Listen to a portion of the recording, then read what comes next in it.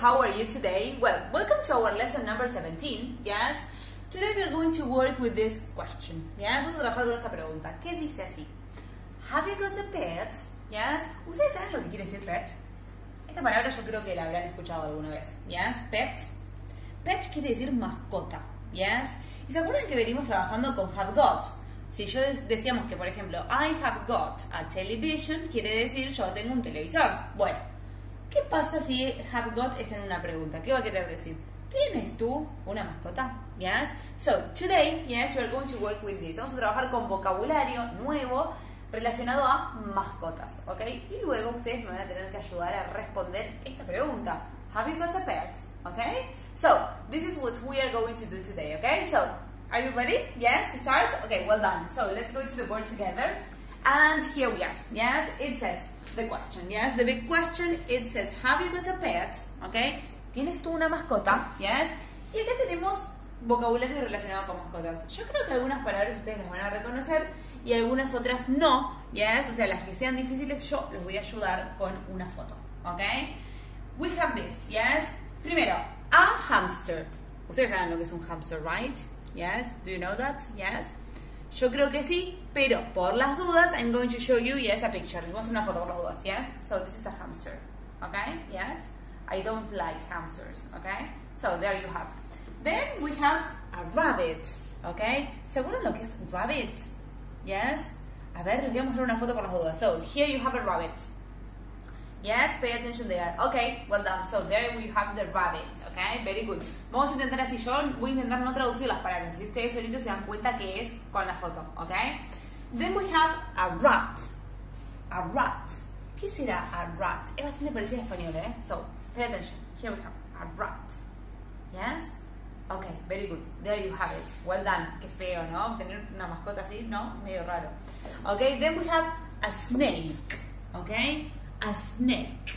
Bueno, snake, ustedes la recuerdan, ¿no? Esa no se las voy a mostrar porque me parece que es fácil, ya lo hemos trabajado, ¿no? Snake, ¿se acuerdan que era serpiente? Yes? So, very good. Then we have a horse. Yes? A horse. ¿Qué es a horse? Yes? ¿Saben lo que es a horse? Es un animal para mí súper bello, yes? So, pay attention. Here you have horse. Yes? There you have the picture. Okay, well done.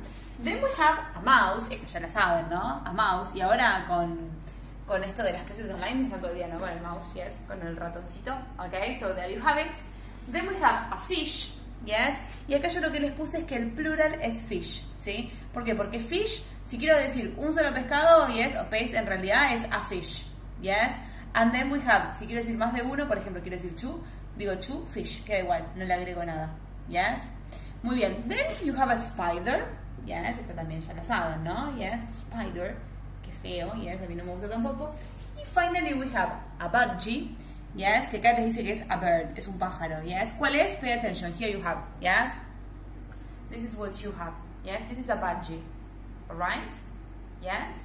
And then you have finally a parrot, okay, que también es un bird, yes. A parrot, but I'm going to show you the picture here, yes. So there you have the picture, okay, yes.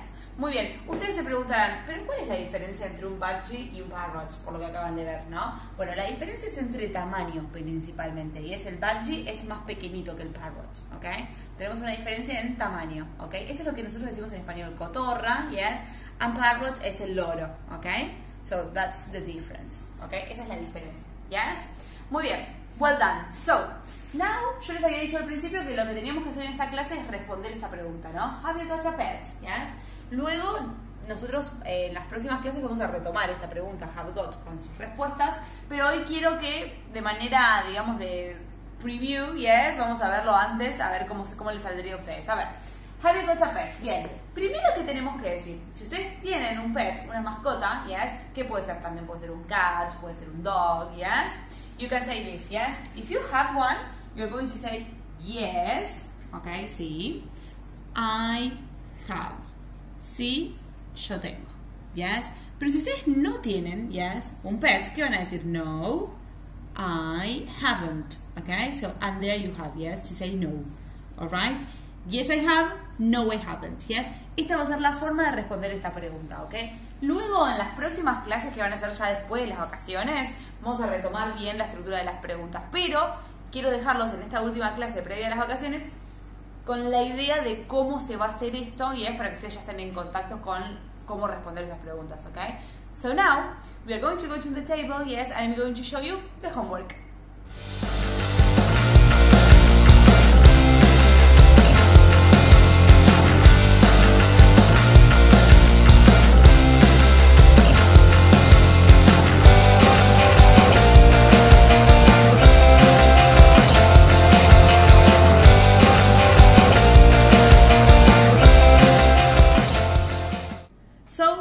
Homework, yes? Today we are going to work only with the workbook. Solo vamos a tener tarea del workbook, okay?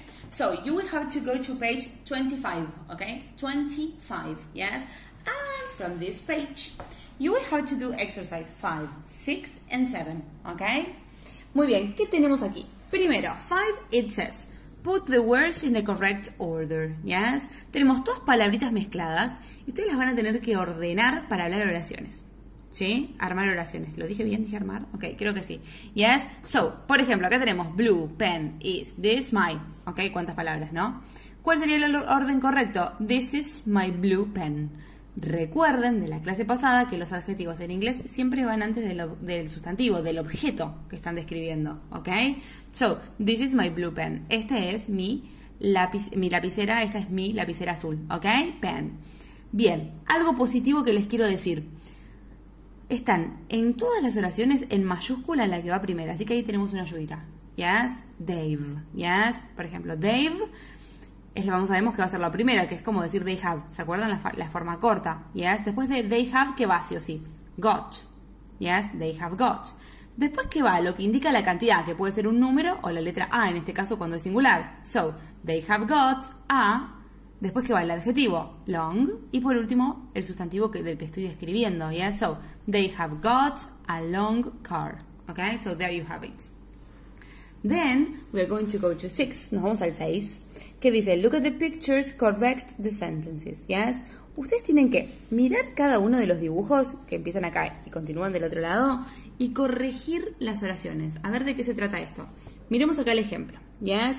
Tenemos, ¿sí? Una familia que tienen un auto que, ¿cómo es el auto? Es nuevo, ¿no? Es new, ¿ven? Que está como brillando. Y dice la oración, they've got an old car. Ellos tienen un auto viejo. Pero esto no está bien, ¿no? Porque si miramos la foto, el auto no es viejo, es nuevo. Entonces, ¿qué tenemos que hacer? Tenemos que negar esta oración. Tenemos que decir, esto es mentira. ¿Cómo sería? They haven't got an old car. Ellos no tienen un auto viejo, ¿no? Con haven't transformamos el have got en haven't got. Y luego tenemos que escribir la información correcta, que ahí va a ser de nuevo una oración afirmativa, diciendo que es algo correcto. ¿Y cómo nos va a quedar? They've got a new car, ¿ok? O sea, miramos la imagen, la primera oración la tenemos que negar, porque va a ser siempre mentira, y luego vamos a escribir la oración correcta en afirmativo con el adjetivo que corresponda. En este caso, como el auto es nuevo, vamos a poner new, ¿ok? Y lo mismo con el resto, ¿sí? Y va a ser con los adjetivos. Por último, vamos a hacer el 7, que dice writing, yes, it says, write about your things, yes, escribe sobre tus cosas. Ahí yo quiero que ustedes escriban oraciones contándome cosas que ustedes tengan. Si pueden usar, cuantos más adjetivos usen, mejor, yes, adjetivos, y pueden usar también los objects que vimos al principio de esta unidad 3, ok, yes, so, this is from this page. Then, we are going to go to 25, luego nos vamos a la 26, yes, here we are. And we are going to work with the vocabulary about pets. Acá vamos a practicar un poco este vocabulario sobre pets, yes? We are going to do 1, yes, and then 2. It says, complete the crossword with the words in the box, yes? Tienen que completar todo este crossword con estas palabritas que tienen acá, yes? Acá igual tienen, ¿sí? La enumeración con cada uno con su dibujito, así es más fácil, okay? So here we have, yes, the numbers, yes? Por ejemplo, number 1, okay? It is a hamster, so now digo, 1, it says hamster, ¿ok? And then we're going to go to 2, finalmente vamos a hacer el 2, que dice write sentences, o sea, la información que podamos rescatar de este dibujito la vamos a transformar en oraciones. Por ejemplo, Emma, yes, sé que hablamos de Emma, esta niña, dice, Emma's got 2 hamsters, ¿ok? ¿Cuántos hamsters tiene Emma? 2, ¿no? Entonces, ¿qué ponemos? Emma's got 2 hamsters, y así con el resto, tienen debajo de cada uno de los personajes, digámosle, tienen el nombre, ¿yes? Y acá los tienen para escribir y completar esas oraciones, ¿yes? Es un pet show, dice ahí, ¿yes? Una muestra de mascotas, ¿ok? So, porque show quiere decir muestra, ¿yes? So, that's everything for today. Eso es todo por hoy. Siempre les digo nos vemos la semana que viene, pero esta vez no les voy a decir la semana que viene porque la semana que viene comienzan las vacaciones. Así que les voy a desear unas felices vacaciones, que se súper diviertan y nos volvemos a encontrar en 2 semanas, ¿yes? En agosto, así que bueno, descansen, sé que tuvieron mucha tarea, ¿yes? En esta cuarentena, así que espero que disfruten y que puedan descansar en estas vacaciones. Les mando un besote enorme, bye bye, see you.